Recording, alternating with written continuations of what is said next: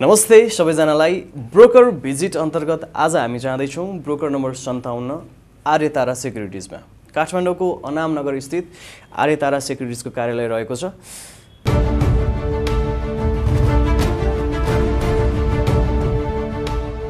Sponsored by Forten.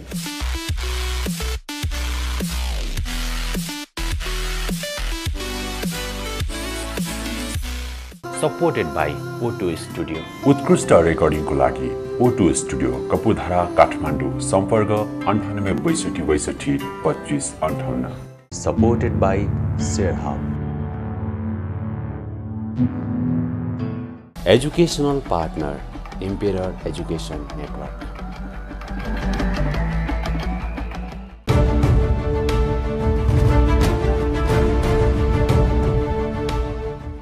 यहाँ जाने बित्तिकै तपाईहरुले चाहिँ सुरुमा फ्रन्ट डेस्क देख्न सक्नुहुन्छ। त्यसपछि यहाँ जुन ट्रेडिङ, त्यसपछि डिम्याट खाता खोल्ने ठाउँहरु सबै लगभग तपाईले एउटै फ्लोरमा सजिलैसँग भेटाउनुहुन्छ।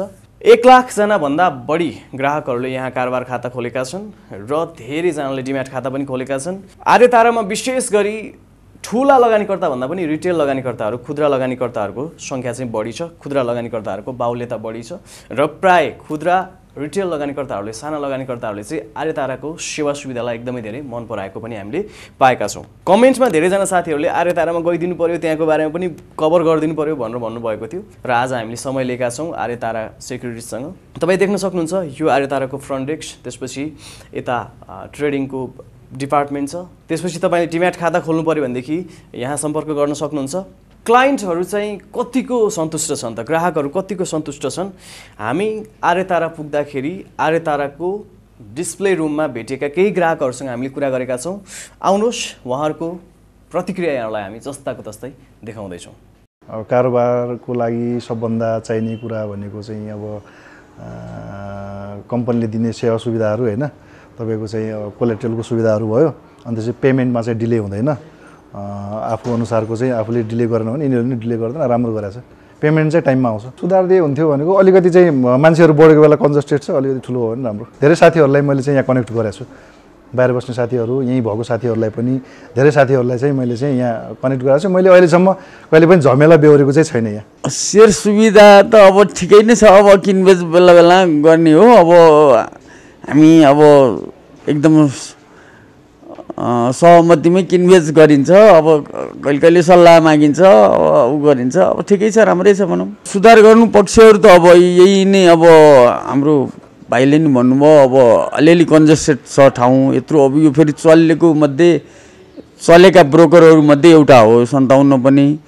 अब पहिलो बिचमा त अलिअलि केही असुविधा जस्तो पनि थिए। यहाँ हामीले आफैले हामी अलि बढी रेगुलर आउनेहरूले पानी उ गर्नु पर्यो, चिया खानु पर्यो, दिउँसो निद्रा लाग्छ भन्ने उ गरेर प्रस्ताव राखेर अहिले पहिलो त अब रेगुलरै हुन्थ्यो। बिचमा मान्छे आउनै छोड्यो, कोभिड भएपछि फेरि को कता जाने के गर्ने, अब एक दुईजना आउने। त्यो भएर अहिले फेरि अब हाम्रो चिया पानी खाने कुराहरू पनि रेगुलर भइरहेछ। ठिकै छ। अब फेरि यहाँका दुईटै सरहरू अब एकदम फ्रेन्डली साथीहरू जस्तो छन्। अब हाम्रो त्यो के अरे काउन्टरमा बस्ने भाइ साथीहरू पनि सबै साथीभाइ जस्तै छन्। अब हऱ्यो उही गऱ्यो उता रमाइलो छ हामीलाई यहाँ। अब अहिलेसम्म रमाइलोसँग बिताइएको छ र अब रमाइलोसँग कारोबार गरिएको छ भनौँ न। आर्यताराका कर्मचारीहरू चाहिँ कतिको सन्तुष्ट छन् त आर्यताराको सेवा सुविधाप्रति? कसरी ह्यान्डल गरिरहेका छन् ग्राहकहरूको गुनासाहरूलाई? विशेष गरी पछिल्लो समय ग्राहकहरूले गर्ने गुनासो के हो भनेदेखि फोन उठ्दैन, कर्मचारीहरूले राम्रो व्यवहार गर्दैनन्, पैसा पेमेन्ट गर्न ढिलाइ गर्छन्, त्यसपछि तिर्नुपर्ने चाहिँ अलिकति भयो भनेदेखि फोन गरेको गर्छन् भन्ने त्यो किसिमको गुनासो आइरहेको छ। त्यो विषयमा चाहिँ के भन्छन् त यहाँका कर्मचारीहरू? त्यो विषयलाई पनि हामीले समेटेका छौँ। अब सुनौ कर्मचारीहरूको भनाइ। क्लाइन्टलाई पैसा गएन भन्ने गुनासो चाहिँ अलिकन कम हो जस्तो लाग्छ हामीलाई अरूका सुन्दाखेरि। किनभने हामीले क्लाइन्टले गरेको रेस्पोन्स फोन मात्रै नभएर क्लाइन्टले गरेका टिएमएसबाट गरेका पेमेन्ट रिक्वेस्टहरू, मेलहरू, फोनहरू हैन, यिनीहरूको फलो चाहिँ लगभग गरेकै छौँ। त्यस्तो अब एकादा त 100% नै सबै कुरामा छ भन्ने चाहिँ छैन, तर त्यस्तो भएन भन्ने क्लाइन्टको कम्प्लेन, पैसा टाइममा आएन भन्ने कम्प्लेन चाहिँ हाम्रोमा केही कम छ। केही कुराहरू सुधार्नुपर्ने होलान्, ती पनि गरिरहेछौँ हामीहरू। सेवा सुविधाहरूमा म यही 6 वर्ष 6मा बढी नै भयो मेरो। 6 वर्षभन्दा बढी हुँदा पनि हामीहरू खुसी साथ नै यही बसिरहेछौँ। सबै कुराले हामीहरूले लिनुपर्ने, भन्नुपर्ने, कुराहरूमा त्यस्तो धेरै कम्प्लेन गर्नुपर्ने ठाउँ चाहिँ छैन। जहिले पनि पाउने ठाउँमा धेरै सेवा सुविधा पाउन पाए हुन्थ्यो हैन, पाउनुपर्ने चिजहरू कसरी बढी लिन सकिन्छ भन्ने कुरा त अभियसली तिनी हुने कुरा नै भइरहेकै छन् हैन। तर हामी खुसी नहुनु पर्ने खालको त्यस्तो चाहिँ अरू केही पनि छैन। अन्य तुलनामा अरूकोमा कुरा सुन्दाखेरि साथीभाइले गरेका कामहरू हेर्दाखेरि हाम्रोमा कम भयो, ओहो थोरै भयो, सकिँदैन क्यारे, कसरी गर्ने भन्ने खालको चाहिँ छैन अहिलेसम्मलाई। डकुमेन्ट कम्प्लिट छ भने हजुरको अकाउन्ट आज बेलुकासम्ममा खुल्छ, भोलिदेखिबाट कारोबार गर्न पाउनुहुन्छ। डकुमेन्ट कम्प्लिट चाहिँ हुनु पर्यो। अहिले चाहिँ हामीले अब सकेसम्म कम्युनिकेसन चाहिँ सजिलो होस् भनेर अब इन्डिभिजुअल सिमहरू पनि लिएको छौँ, छुट्टा छुट्टै प्रोफेसनल युजको लागि भनेर। सकेसम्म चाहिँ अब क्लाइन्टलाई कसरी इजी हुन्छ त्यही अनुसारले चाहिँ अब हामीले ट्राई गरेको छौँ। फोन त अब सकेसम्म उठाउँछौँ नै, हामीले आफ्नो पर्सनल नम्बर पनि दिएको छौँ कतिलाई, त्यही अनुसारले नै गरेको छौँ। मलाई चाहिँ कस्तो छ भने मलाई चाहिँ क्लाइन्टसँग इन्टरेक्ट गर्न धेरै इन्ट्रेस्टिङ हुन्छ नि। अब मलाई एकदम मनपर्ने भएको भएर चाहिँ मैले यो चुज गरेको हो, यस्तो केही समयको लागि भनेर चाहिँ होइन। अब त्यही कसरी सर्भिस दिन सकिन्छ, अब कसरी चाहिँ हामी एक्सप्लोर गर्न सक्छौँ त्यही अनुसारले। क्लाइन्टबाट चाहिँ हामीसँग सन्तुष्टै हुनुहुन्छ, त्यस्तो साह्रो कम्प्लेन आएको जस्तो मलाई लाग्दैन होइन। कोही कता कता हुनुहुन्छ होला होइन, त्यो माथि कसै गरी हामी सर्ट चाँडै नै गरिदिन्छौँ। म सन्तुष्टै छु। म काम गरेको लगभग कति भयो 8-9 वर्षभन्दा बढी भइसक्यो होइन, त्यो लागि सन्तुष्ट भएर काम गरेको होला। सेयर बजारसम्म केही ज्ञान लिएर त्यसमा केही गरौँ कि भन्ने खास योजना। पर्सनल ग्रोथ भन्दा नि नलेज धेरै पाइएको छ, धेरै मान्छेसँग राम्रो चिन्जान भएको छ होइन, अनि सरसर्कल राम्रो बनाएको छ, त्यही कुरा हो। हाम्रोमा आएको ग्राहकहरू चाहिँ हामीसँग एकदम सन्तुष्ट हुनुहुन्छ। अब सबै कुरा ग्राहकले हामीले भनेको मान्नुहुन्छ भन्ने पनि छैन। जो हामीले दिएको सजेसनमा चाहिँ ग्राहकलाई चाहिँ हामीले पहिला अफिसलाई भन्दा नि ग्राहकलाई प्राथमिकता दिएर गरिरहेका हुन्छौँ। हाम्रोमा ठुलो कस्टमरहरू भन्दा पनि हाम्रो ब्रोकरमा चाहिँ खासमा सानो कस्टमरहरू नै बढी हुनुहुन्छ। हामीले चाहिँ फोनमा हामीले समस्या होला भनेर हामीले सबैको मोबाइल नम्बरसम्म वेबसाइटमा राखिदिरहेका छौँ। जस्तो कति ठाउँमा चाहिँ मोबाइल नम्बर नहुने हुन्छ नि त, त्यो भएर हामीले वेबसाइटमा राखिदिरहेका हुन्छौँ। हामीले ट्रेडमा नि हामी 2-3 जना गरिरहेका हुन्छौँ। सानो कस्टमरलाई चाहिँ हामीले त्यस्तो भेदभावको रूपमा चाहिँ खासै हेरेको छैनौँ। जिन्दगीमा अब मान्छेलाई अथाह पैसा कमाऊ भन्ने त सबैलाई हुन्छ, तर हामीले चाहिँ कस्तो गरिरहेछौँ भने आफ्नो फिल्डमा चाहिँ अब कति चाहिँ आफूसँग 5 लाख छ भने ब्रोकरको स्टाफहरू पनि ल मसँग 5 लाख हुँदा पनि 20 लाखको सेयर किन्छु भन्ने कतिको चाहिँ हुन्छ। तर आफूले कति भोलि बजार घट्दा पनि आफूले चाहिँ कतिसम्मलाई थाम्न सक्छु भन्ने खालको हुन्छ। त्यसैले चाहिँ अब पैसा भन्ने त बिस्तारै कमाइदै गइन्छ, हतारमा आत्तिनु चाहिँ हुन्न भन्ने चाहिँ मेरो चाहिँ ब्रोकरको स्टाफहरूलाई पनि जस्तो त्यो चाहिँ सुझाव छ। 2013 तिर सायद कोरिया जाने भनेर इपिएस इक्जाम पास गरेको थियो। मैले चाहिँ बाहिर गएर काम गर्नुभन्दा पनि यो ठाउँमा लागेपछि चाहिँ जस्तो म कोरिया गएन भनेर चाहिँ पछुताउन्न भन्ने जस्तो लागेरै मैले काम सुरु गरेँ हो सुरुमै। मलाई चाहिँ म चाहिँ आफूमा चाहिँ सन्तुष्ट छु यो फिल्डमा लागेर चाहिँ। म चाहिँ खासमा जोस् बाहिर पनि धेरै ब्रोकरका साथीहरूसँग हामी घुलमिल भइरहेको हुन्छौँ। अरू ब्रोकरको केसमा चाहिँ हाम्रोमा बोनसको कुरा भयो, अनि स्यालेरीको कुरामा पनि हाम्रो ब्रोकरमा जति अरूमा खासै त्यस्तो धेरै भएको चाहिँ पाउँदैन। जस्तो गुनासोहरू मैले अरू ब्रोकरमा सुनिरहेको हुन्छु, बोनस पाइएन यताउता होइन, तर हाम्रोमा चाहिँ त्यस्तो छैन। हामी बोसहरूदेखि लिएर नर्मल 2 महिना अगाडि आएको स्टाफहरू पनि सँगै बसेर खाने, सँगै घुमघाम गर्ने त्यस्तो चाहिँ हुन्छ। जस्तो जुन किसिमको ग्याप हुन्छ नि बोस र स्टाफमा जुन अरूमा देखिरहेको हुन्छु, कोही कोही ब्रोकरमा गयो भने बाहिर सोधेर अनि भित्र सर आउँ कि नआउँ, टाइम छ कि छैन भन्ने त्यस्तो हाम्रोमा खासै छैन। हामी चाहिँ एकदम फ्रेन्डली बोसहरूदेखि लिएर नयाँ स्टाफहरूसम्म एकदम फ्रेन्डली नै भएर बसिरहेछौँ। एकदम ओभरअलमा एकदम ठिक छ। अब सेयर बजारको चाहिँ के त, बजार घट्दो चरणमा गइरहेको छ, घट्दो क्रममा गइरहेको छ। अब के अझै घट्ने हो अथवा के छ, कहाँबाट बढ्न सक्ला बजार, के देखिएका छन् सम्भावनाहरू, के कुराले प्रभावित पारिरहेको छ बजारलाई अहिले, यो सबै विषयमा हामीले आर्यताराका म्यानेजिङ डाइरेक्टर गुणनिधि भुषालसँग कुराकानी गरेका छौँ। यो विशेष कुराकानी गुणनिधि भुषालसँग। सर नमस्कार। नमस्ते। आज आइतबारको दिन बजार क्लोज भइसकेपछि हामी कुराकानी गर्न बस्दैछौँ। बजार त मजाले घट्दियो सर। यो मौद्रिक नीतिको जुन अपेक्षा थियो मौद्रिक नीतिप्रति लगानीकर्ताहरूको, त्यो एक्सपेक्टेसन मिट नभएर हो या अरू कुनै कारणले हो सर आज 60 अङ्कले बजार घटेको छ? थोरै अलिकति के हो वास्तवमा भन्ने कुरा मैले जान्न चाहेँ सरबाट। ठिकै हो, तपाईँको एनालाइसिस जायजै हो। आजको मार्केट घटाइमा चाहिँ मोनेटरी पोलिसीमा बजारले केही पोलिसी चाहिँ परिवर्तन अथवा त्यसलाई संशोधनको आशा गरेका थिए। न्युज पनि त्यही किसिमबाट आइरहेको थिए। हजुर। र राष्ट्र ब्याङ्कले अघिल्लो हप्ता चाहिँ केही डाटाहरू पनि दिएको थियो होइन। हजुर। त्यसले गर्दा इकोनोमीमा केही सहजता ल्याउँछ होला, परिवर्तन गर्छ होला मोनेटरी पोलिसीमा केही नीतिगत कुराहरू भन्ने अपेक्षा थियो। त्यो अपेक्षा पुरा नभइसकेपछि बजारको रियाक्सन स्वाभाविक थियो आजको चाहिँ। यो जुन पछिल्लो परिदृश्य देखिरहेछ, आर्थिक जुन सूचकाङ्कहरू छन् हाम्रो त्यो सकारात्मक हुँदै गइरहेको अवस्था छ। हजुर। राष्ट्र ब्याङ्कले निकालेको रिपोर्टमा पनि हाम्रो शोधनात्मक स्थिति पनि सकारात्मक हुँदै गइरहेको, त्यसपछि तरलता बिस्तारै सहज हुँदै जाने बाटोमा देखिएको, ब्याज दर पनि घट्दै जाने भन्ने किसिमको प्रक्षेपण छ। त्यस्तरी मार्केटले चाहिँ रियाक्सन गर्नुपर्ने थियो। त्यो स्वाभाविक रियाक्सन हो कि यो चाहिँ एक किसिमको चाहिँ एउटा प्यानिक सेल हो, के लाग्छ यहाँलाई? होइन, मलाई चाहिँ स्वाभाविक लाग्छ, किनभने अहिलेको बजारको हाम्रो जुन रेन्ज छ हजुर त्यसमा चाहिँ 60, 65, 50 अङ्क भनेको प्राय गरेर अहिले चाहिँ अस्ति अघिल्लो दिन बुधबार बढ्दाखेरि पनि 74 अङ्कले बढेको थियो बजार होइन। बढ्दाखेरि पनि त्यो छ। यो रेन्ज भनेको ठिकै हो।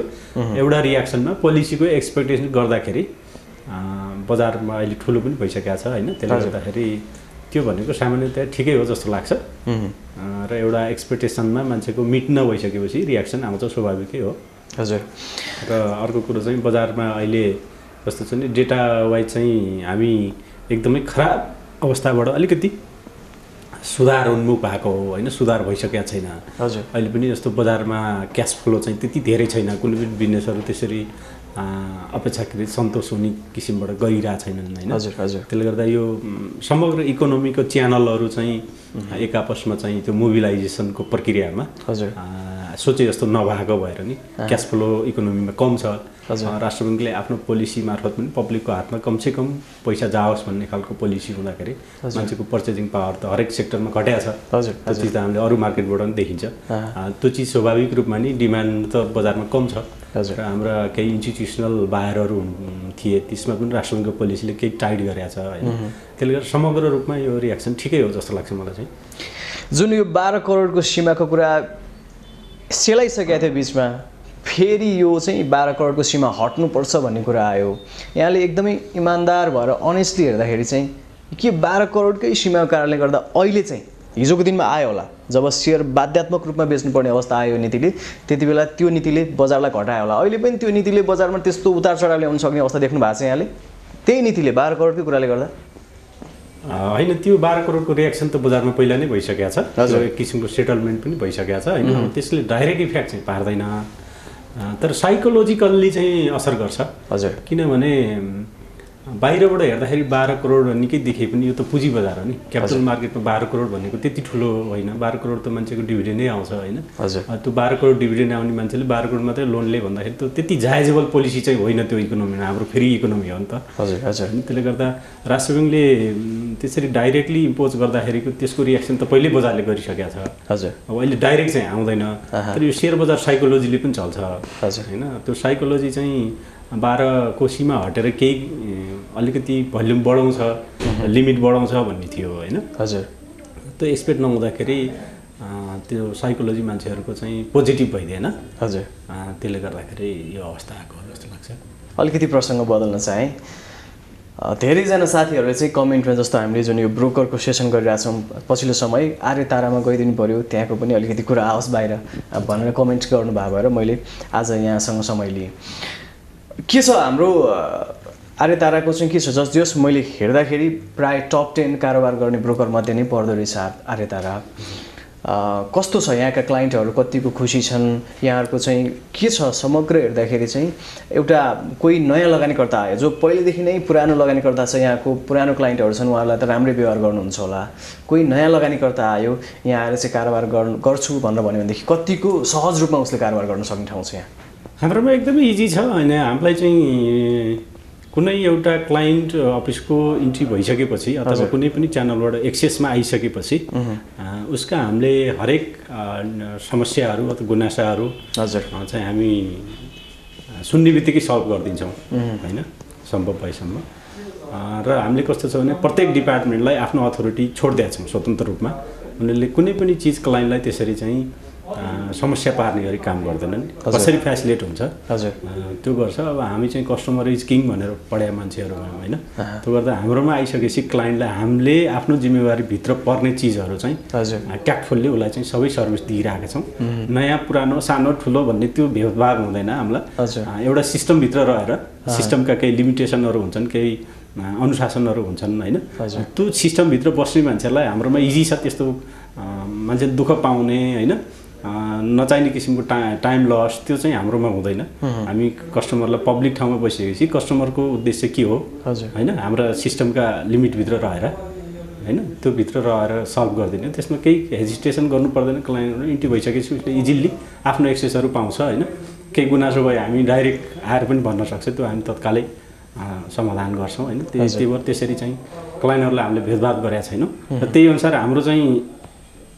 आरातारको बेस भने मास क्लाइन्ट हो होइन हाम्रोमा त्यस्तो बिग हाउसहरू पनि छैन नर्मल खुद्रा रिटेल क्लाइन्टहरू बढी मास बेसमा छौँ त्यो गर्दा त्यस्तो गुनासो मैले डाइरेक्ट रूपमा सुनेको छैन होइन अब कसैलाई छ भने हामीले अब गुनासो सुनवाईका चाहिँ विभिन्न माध्यमहरू दिएका छौँ होइन डाइरेक्ट अब सबै स्टाफहरूका पर्सनल मोबाइलहरू वेबसाइटमा राखिदिएका छौँ कल सेन्टर छ एकैचोटि 8-10जनाले फोन गर्छ होइन अनि डाइरेक्टली हामीलाई भेट्न पनि सक्छ त्यो गर्दाखेरि डाइरेक्ट टचमा भएको भए त्यस्तो गुनासोहरू आउनु दिँदैन र उसलाई इजी नै छ कारोबार गर्नलाई हाम्रो साइडबाट हामीले गर्न सक्ने जति इम्प्रुभ गरेकै छौँ र त्यस्तो केही रचनात्मक सुझावहरू आयो भने हामी तत्कालै पनि लागू गर्छौँ होइन त्यसले गर्दा त्यस्तो चाहिँ केही छैन कतिपय स्टक ब्रोकरहरूले चाहिँ मार्जिन लेन्डिङ होइन त्यसको सुविधा लिएर आएका छन् अन्य सुविधाहरू छन् यहाँहरूले चाहिँ के नयाँ कुरा के गर्दै हुनुहुन्छ त्यस्तो खालको सुविधाहरू केही दिँदै हुनुहुन्छ निकट भविष्यमा योजनाहरू त्यस्ता केही छन् मार्जिन कारोबारमा आर्यताराले पनि लाइसेन्स लिइसकेको छ हजुर म यसभन्दा अगाडि स्टक ब्रोकर एसोसिएसनमा पनि भएको भए पोलिसी लभिङहरूमा पोलिसी बनाउनेमा सबैतिर टच भएको भएर मलाई चाहिँ त्यो हाम्रो चाहिँ नियम र त्यसपछि सफ्टवेयरले चाहिँ त्यो ब्यालेन्स गर्ने चिजमा हामीले पोलिसीमा अलिकति रिभाइज खोजेका थियौँ त्यो चिज हामीले धितोपत्रबाट नेपाल स्टक एक्सचेन्जलाई जानकारी गराएर त्यो चाहिँ प्रोपरली लागू गर्न नसकिने थियो होइन त्यो पोलिसी बनिसकेपछि लागू गर्ने भनेर अहिले होल्ड भयो हो हामी मार्जिनमा चाहिँ त हामी सुरुदेखि नै लाइसेन्स लिएर बस्या हो ट्याक्टुअल्ली त ठ्याक्कै काम चाहिँ भएको छैन किनभने त्यो सफ्टवेयरको समस्याले गर्दाखेरि हामीले के आवश्यक सुधार गर्न आवश्यक छ त्यो चिज चाहिँ र पोलिसीमा कहाँ कहाँ चाहिँ रिभाइज गर्दाखेरि मार्जिनलाई चाहिँ समग्र इन्डस्ट्रीमा लागू हुन्छ त्यो चिजहरू लेखेर पठाएको थियौँ त्यसमा चाहिँ उपयुक्त समयमा निर्णय नआएको भएर अहिले चाहिँ मार्जिन सुरु गरेका छैनौँ मार्जिन सुरु गर्नलाई हामी एलिजिबलै छौँ यो पछिल्लो समय जस्तो धितोपत्र बोर्डले चाहिँ नयाँ स्टक एक्सचेन्जहरू लिएर आउने लाइसेन्स दिने भन्ने प्रक्रिया अघि बढायो हुन त अहिले सम्मानित अदालतले त्यसलाई रोकेको छ कतिको च्यालेन्जिङ छ यहाँहरूको लागि भोलिको दिनमा कुनै न कुनै बेला त आउला नयाँ स्टकहरू आउला नयाँ स्टक ब्रोकरहरू आउलान् कतिको च्यालेन्जिङ छ हाम्रो बिजनेस चाहिँ तिनीहरूले खाइदिने हो कि भन्ने चिन्ता छ ब्रोकरहरूलाई अहिले भइरहेका ब्रोकरहरूलाई भन्छन् नै बजारमा यस्तो छ अब राज्यले गरेका निर्णयमा अब सम्मानित अदालतमा परिरहेछ त्यसमा हामीले धेरै भन्नुभन्दा पनि कस्तो छ भने नेपालमा धेरै चिजहरू चाहिँ रियल बेसमा काम गरिँदैन हजुर जस्तो हाम्रो अहिले भएको ब्रोकरको सङ्ख्या ठिक हो कि कम हो कि बढी हो कि व्यापार के छ नाफा बढी हो कि कम हो कि बजारको साइज के हो डेभलपमेन्ट के हो होइन यी चिजहरूलाई समग्र अध्ययन गरेर निर्णय गरेको भए यो चाहिँ ट्रुथफुल हुन्थ्यो लागू हुन्थ्यो होला होइन हजुर हजुर त्यो पनि राज्यले गरिसकेको छ त्यो विषयमा चाहिँ अब राज्यले आफ्नो निर्णय गरिसकेपछि हामी त कार्यान्वयन त पर्यौँ होइन आइसकेपछि कार्यान्वयन होला त्यस्तो च्यालेन्जिङ भनेको चाहिँ अब बजार डेभलपमेन्टका फेजहरू विभिन्न हुन सक्छन् बिजनेस जहिले पनि च्यालेन्जिङै हो फेरि होइन नर्मल वेमा त बिजनेस हुँदैन हजुर हजुर त्यही भएर त्यसलाई चाहिँ हामीले त्यति नकारात्मक रूपमा लिएका छैनौँ जोस् उनीहरू फन्ड पनि क्यापिटल पनि अलिकति ठुलै लिएर आउँदैछन् किनकि त्यही खालको नै इन्स्ट्रक्सन छ हजुर होइन धितोपत्र बोर्डले चाहिँ क्यापिटल नै अलिकति ठुलै लिएर आऊ सुरुमै भनेर भनेको छ उनीहरूलाई भनेपछि सबै कुराले हेर्दाखेरि चाहिँ अलिकति कम्पिटिसन चाहिँ हुन्छ कि ती नयाँ ब्रोकरहरूले चाहिँ अहिलेको तपाईँहरूको एक्जिस्टिङ क्लाइन्टलाई चाहिँ खोसेर लाने हुन् कि भन्ने खालको कुराहरू चाहिँ सुनिन्छ बजारमा त्यो त अब समयले पनि बताउला होइन ती सबै कुरा भने जस्तै र सोचे जस्तै त नहोला र एउटा नेपालमा चाहिँ पोलिसी डेभलपरले के चाहिँ बुझ्न जरुरी छ भने हाम्रो रेगुलेटर बडीहरूले कुनै पनि संस्थाको पेड अफ मात्रै ठुलो चिज होइन हजुर हजुर पेड अफले मात्रै काम गर्न सकिँदैन त्यहाँ लगानी भइसकेपछि त्यो लगानीका निश्चित नियमहरू पनि फलो हुनु पर्यो लगानी भइसकेपछि त त्यो रिटर्न पनि खोज्छ नि अनि तपाईँको जहाँ लगानीको वातावरण छ र व्यवसायमा आवश्यक पुँजी खोज्छ व्यवसायले त्यतिखेर त व्यवसायले नियामक निकाय नभन्दा पनि लगानी गर्नुपर्ने हुन्छ, थप पूर्वाधारहरू विकास गर्नुपर्ने हुन्छ, थप अफिसका सेटअप गर्नुपर्ने हुन्छ, त्यही खालको मेन पावर राख्नुपर्ने हुन्छ, मेन पावरलाई इन्क्रिमेन्ट गर्नुपर्छ, क्यापेसिटी बिल्डअप गर्नुपर्छ होइन। यी चिजहरू भने समग्रमा आउने हो। तर अहिले यो पछिल्लोचोटि चाहिँ मलाई आफूलाई पर्सनली लागेको चाहिँ नीतिगत निर्णयमा बस्नेहरूले त्यो अरू इन्स्टिट्युसनको पनि पेडअपमा बढी जोड दिएको छ। त्यो पेडअप बढी बनाउने बित्तिकै संस्थाको के छ भने रिजर्भलाई हो हामीले नेटवर्कलाई बढाउनु पर्ने हो। पेडअप मात्रै जाँदाखेरि त्यसले चाहिँ रिटर्न खोज्छ, त्यो रिटर्न चाहिँ जायज नभइसकेपछि त्यसले चाहिँ बिजनेसहरूमा चाहिँ डिस्प्युट आउन सक्छ। जस्तो अहिले हाम्रो ब्याङ्किङ सेक्टर कसरी धर्मरा आयो यो बिचमा होइन, त्यो के भन्दा बढी पुँजी भयो, उनीहरूको रिटर्न इन्भेस्टमेन्ट अनुसारको रिटर्न कम भइसकेपछि त्यहाँ रिटर्न एक्जिट हुन सक्ने, थप लगानी गर्न सक्ने वातावरण नहुने, यो चिज चाहिँ नेपालमा अलिकति करेक्सन हुनुपर्छ जस्तो लाग्छ मेरो पर्सनल भ्यूमा चाहिँ। यो समयसँगै होला पनि होइन। अलिकति अब मैले यहाँको सेवा सुविधाको बारेमा पनि सोधिहालेँ, यहाँका कर्मचारीहरूसँग कुरा गरिसकेको छु होइन। धेरै कुराहरू उहाँहरूले पनि स्पष्ट पारिसक्नु भएको छ। एउटा कुरा चाहिँ ब्रोकरहरूले बढी नै इन्साइडर ट्रेडिङ गर्छन्, सबै जानकारीहरू ब्रोकरमा आउँछ, इन्फर्मेसनको हब नै हो। त्यसपछि सबै प्रायः जसो सबै यो ठुला प्लेयरहरू र ब्रोकरहरू मिलेर चाहिँ मार्केट चलाउँछन्, खेलाउँछन् भन्छन् कि यस्तो हुन्छ वास्तवमा के हो? त्यो चिजलाई मैले अघि पनि भने मेरोमा त आर्यतारामा चाहिँ हामी मास क्लाइन्टको बेसमा काम गर्छौँ होइन। त्यस्तो इन्साइडर ट्रेडिङमा हाम्रो चाहिँ त्यो इन्फर्मेसनको लेभल त्यसरी आउँदैन। अहिले फेरि तपाईँले भने जस्तो पहिला वर्किङहरूमै सबै इन्साइडर हुन्छ भन्ने जस्तो पनि लाग्दैन अहिले, किन अनलाइन ट्रेडिङ हुन्छ होइन। आफ्नो आफ्नो सुविधाअनुसार मान्छे कुन अवस्थामा छ त्यही ठाउँबाटै कारोबार हुने हो। अहिले सबै वर्किङमा चाहिँ डिपेन्ड हुनु पर्दैन। त्यसले गर्दाखेरि अब सूचना आदान प्रदान त हो। क्यापिटल बजार भनेकै फ्युचर प्राइस अनुमान गर्ने हो होइन। त्यसले गर्दा सूचनाको त महत्त्वपूर्ण भूमिका हुन्छ। त्यो सूचना पाउनलाई मान्छेले विभिन्न प्रकारका चाहिँ पहुँचमा पुग्ने अथवा सूचना प्राप्त गर्नलाई विभिन्न चाहिँ आफूले प्रयत्न चाहिँ गर्छ होइन। त्यो स्वाभाविक पनि हो। क्यापिटल बजारमा लगाइसकेपछि त्यो डेटा वाइज अपडेट हुने, पोलिसी वाइज अपडेट हुने, कम्पनीको म्यानेजमेन्ट चेन्ज हुँदैछ, एजिएम हुँदैछ, ती चिजहरूलाई आफूले हेर्ने होइन। तर डाइरेक्टली जसरी बाहिर भने जस्तो सबै बजार घटाउने बढाउने इन्साइडर ट्रेडिङ भने सबै ब्रोकरले गर्दैन। अहिले इन्डिभिजुअल क्लाइन्ट आफ्नै हातमा छ होइन। फेरि कस्तो हुन्छ भने बजारमा एउटा लेभलको प्राइस तय भइसकेपछि जस्तो कसैले घटाउँछु भनेर ओभर सप्लाई दियो भने पनि सस्तोमा आयो भने पब्लिकले सेयर खाइदिन्छ, ठुलो भइसकेको छ नि बजार होइन। अनि कसैले बढाउँछु भनेर केही किताहरूको डिमान्ड राख्यो भने अर्काले सप्लाई दिन्छ। त्यसले गर्दा बजार त डिमान्ड र सप्लाई नै हो होइन। त्यो डिमान्ड र सप्लाईमा त्यत्रो तात्विक चाहिँ इन्डिभिजुअल कुनै एउटा इन्स्टिट्युसनलले फरक पार्न सक्ने साइज चाहिँ अब हाम्रो छैन। तर अभियसली सेकेन्ड्री बजारमा क्यापिटल बजार विश्वभरिका होइन सानो इन्फर्मेसनले हिजो अस्ति हामी इन्डियाकै क्यापिटल बजारको देखिसकेका छौँ होइन। एउटा सानो रिपोर्टले चाहिँ कति क्षति गर्छ होइन, कति इन्साइडर ट्रेडिङ हुन्छन्, त्यत्र ठुला त हाम्रोमा छैन। तर त्यो प्रयत्न चाहिँ क्यापिटल बजारमा हुनु स्वाभाविकै हो। त्यसलाई त रेगुलेटरले अब आफ्नो लिमिटेसनभित्र रहेर हेर्ने, अध्ययन गर्ने, त्यस्तो छ भने कारबाही गर्ने त जारी पनि छ हाम्रो होइन। यो चिजहरू सिस्टमभित्र बसेर सबैले एउटा खेल खेलिसकेपछि त्यसका नियमभित्र बसेर गरेको चिजमा फुटबलमा गोल हानिसकेपछि गोल हान्यो भन्ने चाहिँ होइन कि गोलै हान्न भनेर आइरहेछ। क्यापिटल बजारमा सप्लाई डिमान्डमै उसले पैसा बनाउन आइरहेछ नि, त्यसमा चाहिँ यो इन्स्टिट्युसनलाई कसैले बेलम लाउने होइन। तर त्यसलाई चाहिँ स्मुथली एउटा डिसिप्लिनमा जाने चिज चाहिँ आफूले आफ्नो आफ्नो ठाउँबाट मर्यादित किसिमबाट रेस्पोन्सिबिलिटी लियो भने चाहिँ त्यो चाहिँ अन्यथा हो जस्तो लाग्दैन मलाई। एकजना ब्रोकरका सञ्चालकले मलाई के भन्नुभयो भनेदेखि बजार बढ्यो भने त झन् तनाव हुन्छ यार, यो किनिदिन्छन् क्लाइन्टले, किनिसकेपछि अनि पैसा दिँदैन टाइममा, सेटलमेन्ट कसरी गर्ने भन्ने तनाव हुन्छ। कहिलेकाहीँ त बजारमा पैसा खोज्न हिँड्नुपर्ने हुन्छ, कहाँ सापट लिने, कसरी सेटल गर्ने। अब हामीले त टाइममा सेटल गर्नुपर्छ उता नेप्सेमा, त्यस्तो खालको समस्या भइरहेको छ। बरु बजार घट्यो, सेलिङ आयो भने बरु आनन्द, त्यस्तो कुरा गर्नुभएको थियो मसँग।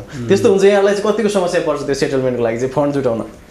होइन, सेटलमेन्टमा यस्तो छ। अब हाम्रो अलिकति जुन सेयर परचेज गरिसकेपछि टाइमली पैसा दिनुपर्छ भन्नेको बानीको विकास चाहिँ अब नभएको चाहिँ होइन। तर अब केही अब यो एक किसिमबाट 50वटा ब्रोकर भने धेरै पनि हो सङ्ख्यामा होइन।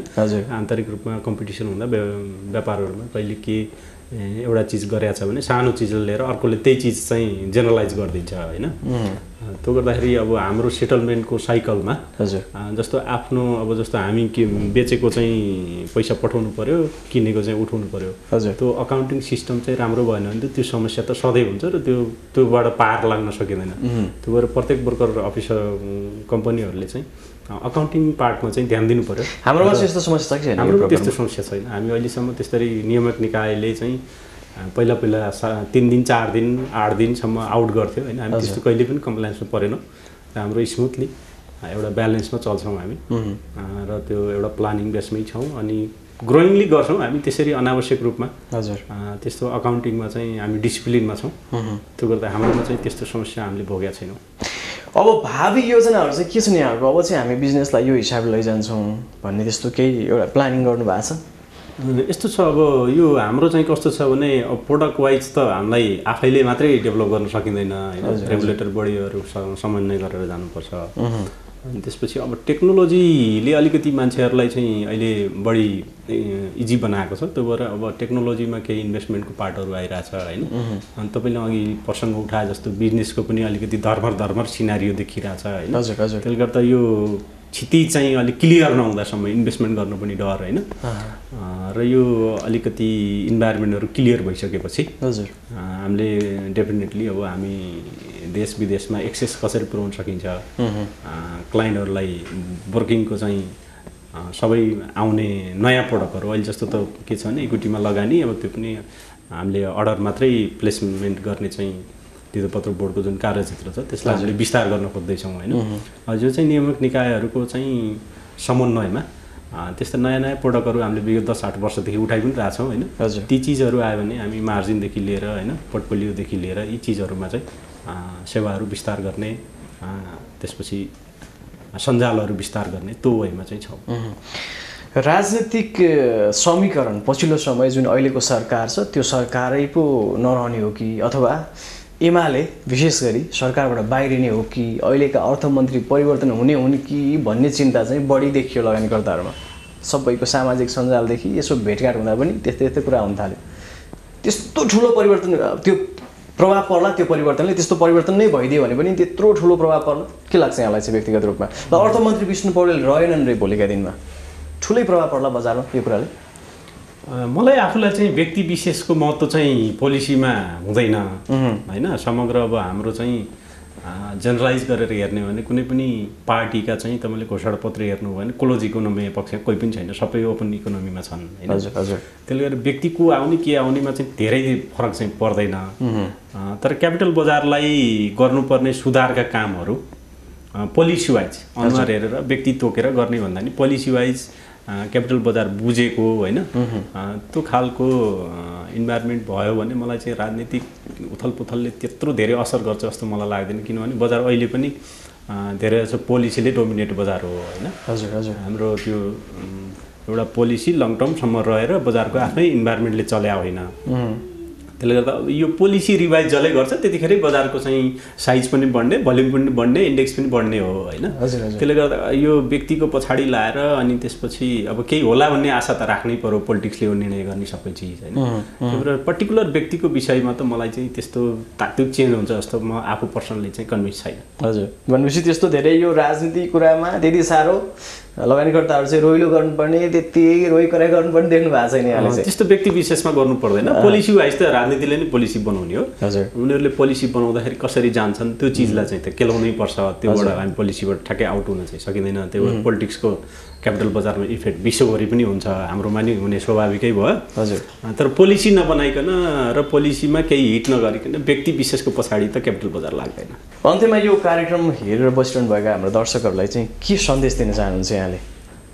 अब क्यापिटल बजारमा लागेका मान्छेहरूले चाहिँ आफूले जस्तो आफ्नो केही लगानीको केही पार्टहरू चाहिँ दीर्घकालीन लगानी गर्ने, केही चाहिँ आफू सूचनाको पहुँचमा हुन सकिन्छ भने ट्रेड गर्ने होइन, कसैको लयमा नलाग्ने होइन, आफ्नो क्यापासिटी अनुसार आफ्नो क्षमता अनुसार लगानी विस्तार गर्ने। यो क्यापिटल बजार भनेको यस्तो चिज हो कि तपाईँ जस्तो मनी मार्केटमा तपाईँको 2 महिना 1 महिना 1 वर्षभित्रको मनी मार्केट 1 वर्षभन्दा लामो भयो भने क्यापिटल मार्केट भनेर हामीले थ्योरिटिकली पढ्या हो हामीलाई चाहिँ आज किनेपछि भोलि बढिहाल्नुपर्ने भोलि बेचेपछि पर्सि घटिहाल्नुपर्ने त्यस्तो खालको ट्रेन्ड अहिले देखिन्छ कि त्यो साइकोलोजी त्यो टोटल्ली छोड्नुपर्छ क्यापिटल बजार आएपछि कमसेकम 3 वर्ष 4 वर्ष 5 वर्षको प्लान लिएर आउनु पर्यो हैन त्यो कम्पनी किनिसकेपछि तपाईँले कमसेकम त्यो पैसा डबल कसरी हुन्छ 2 वर्ष 3 वर्षको डिभिडेन्ड देखाएर हुन्छ कि उसको बिजनेस ग्रोथ के छ हैन उसको चाहिँ टोटल इन्डस्ट्रियल ग्रोथ के छ कम्पनीको म्यानेजमेन्ट पोलिसीहरू कसरी लैरहेछ कम्पनीले के रिटर्न दिन्छ डेटा वाइज टेक्निकल्ली त्यसपछि फन्डामेन्टल्ली सबै हेरेर कमसेकम एउटा लामो समयको पश्चात चाहिँ आफ्नो क्यापिटललाई 4 गुणा 5 गुणा 10 गुणा हैन कहिले त 100 टाइम्स पनि बनाएको देखिन्छ त्यो वेबाट आउनु पर्यो कि यो क्यापिटल बजारको यो वर्किङ ठाउँ भनेको कस्तो भने जब कम्पनीले सेयर इस्यु गरेर त्यसलाई चाहिँ त्यो इन्भेस्टरलाई चाहिँ लिक्विड गर्नु पर्यो क्याशमा कन्भर्ट गर्नु पर्यो भने खोलिएका ब्रोकर यसलाई चाहिँ त्यो सप्लाई एन्ड डिमान्डको खेल मात्रै बुझ्नु भएन कि यो लगानी हो लगानीबाट चाहिँ 3-4 वर्षमा आफ्नो लगानी पनि इम्प्रुभ गर्ने हो इन्क्रिज गर्ने हो त्यसपछि जो लगानी गरेछ उसले पनि यहाँबाट केही पैसा निकालेर फेरि फर्दर बिजनेस गर्ने हो त्यो वेमा जानुपर्छ न कि यो सप्लाई डिमान्डको खेलमा मात्रै लाग्नु हुँदैन तर सप्लाई डिमान्ड मेन हो बजारको तर त्यसका मैले अहिले भनेका इन्भेस्टमेन्टका पार्टलाई पनि बिर्सिनु हुँदैन यी चिजलाई लिएर आयो आजको भोलि खोजिएन हैन केही इन्फर्मेसनमा आयो त्यस्तो भन्ने त्यो आफू छुट्टै छ हैन अनि यसरी समममा गरियो भने क्यापिटल बजारमा आएर रुनु पर्दैन गुमाउनु पर्दैन तपाईले कमसेकम आधिकारिक ठाउँमा आएर ट्रेड गर्नुस् आधिकारिक मान्छेको सल्लाह लिनुस् आफू पनि अध्ययन गर्नुस् हैन यी चीज भयो भने तपाईले क्यापिटल बजारबाट अवश्य कमाउने हो विश्वभरिका मान्छे धनी कसरी हुन्छ क्यापिटल बजारमै लाएर हुने हो नि त्यसले गर्दा क्यापिटल बजार एकदम सुन्दर ठाउँ हो पैसा बनाउनको लागि त्यसले तर धैर्यता चाहिँ लिएर आउनु पर्यो आफ्नो क्षमता अनुसार लगानी गर्नु पर्यो यति गरिसकेपछि धेरै चाहिँ रहिलो गर्नु पर्दैन जस्तो लाग्छ मलाई हस् यो एकदम मिठो कुराकानी भयो हाम्रो यो समय र संवादको लागि सरलाई धेरै धेरै धन्यवाद thank you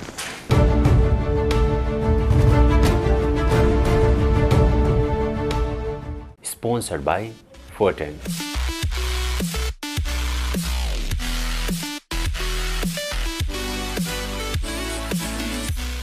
Supported by O2 Studio. उत्कृष्ट रेकर्डिङको लागि O2 स्टुडियो कपुधारा काठमाडौँ सम्पर्क 9862622558 Supported by ShareHub. Educational partner Embedding Education Network.